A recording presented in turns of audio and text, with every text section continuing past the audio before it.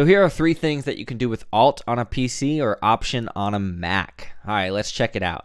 So we all know the first one. If you hold Alt on a PC or Option on a Mac and click and drag a video, it will actually duplicate that video, allowing you to change up the parameters a little bit to get some crazy effects going on with 2 video layers. Yeah, that's awesome. But let's check out tip number 2.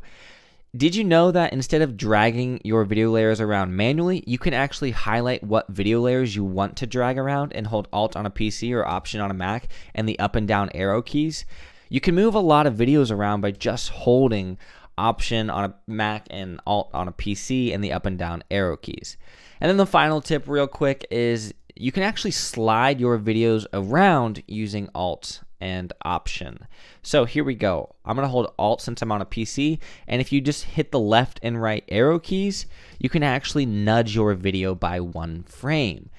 And furthermore, if you actually hold Shift when you are nudging around, you're going to nudge it by 5 frames.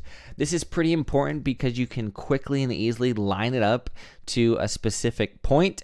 Like for example, if this video's off a little bit and I know that like my intro animation isn't quite lined up, I can actually just put my playhead at the end of my video and hold Alt or Option and hit the left arrow keys and nudge this until it fills the whole frame so that I know that when this video ends is when my intro is starting. Well, hope you guys learned something. If you guys did, please hit that like button and let me know what you think down below. As always, I'll be making some more stuff in the future.